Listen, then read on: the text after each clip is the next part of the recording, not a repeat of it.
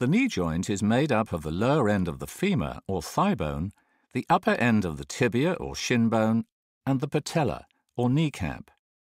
Arthritis is a condition associated with wear and tear of the lining of the joint, leading to bone rubbing on bone, causing pain, deformity, and limited movement. A total knee replacement replaces the damaged and worn-out lining with a metal and plastic knee joint, which helps relieve the pain and aims to improve mobility. When a decision to undertake the operation has been made, you will be seen before your operation, possibly in a pre-assessment clinic, and assessed by a doctor, nurse, physiotherapist, and occupational therapist. The assessments include assessing the function of your heart and lungs and undergoing a blood and urine test. These assessments are vital as they ensure that you are fully fit to undergo the operation and the anaesthetic.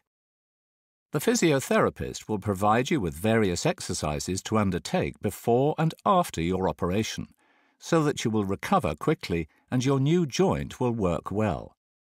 The occupational therapist will assess your needs for any special equipment you may require to use at home during your recovery.